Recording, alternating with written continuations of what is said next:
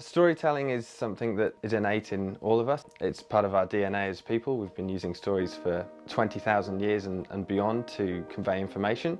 And it's something that I really enjoy taking part in, and taking an idea or a concept and wrapping that in a story and then sharing that with the world is something that motivates me to get out of bed in the morning and create beautiful images.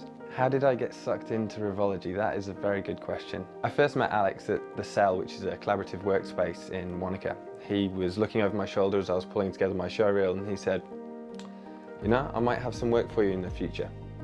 And I said, "Yeah, sure, tell me, what is it that you're doing?" And when he started to explain this biotech resins and how it was plastic but not made from oil, I was definitely intrigued. He then got in touch and said, "Okay, we need to make a launch video."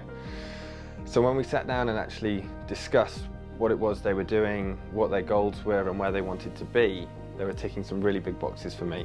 The look, the feel, the style, all had to be top end. It had to be classic. It has to be timeless as possible and done really well to a high standard. So I was definitely intrigued in that as a filmmaker.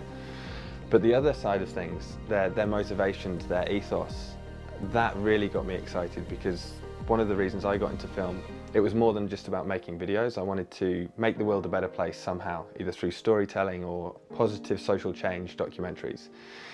So what Revology were doing, trying to take consumers away from this so-called disposable society into something where design was from cradle to cradle as opposed to cradle to grave, where things were designed well to last a long time.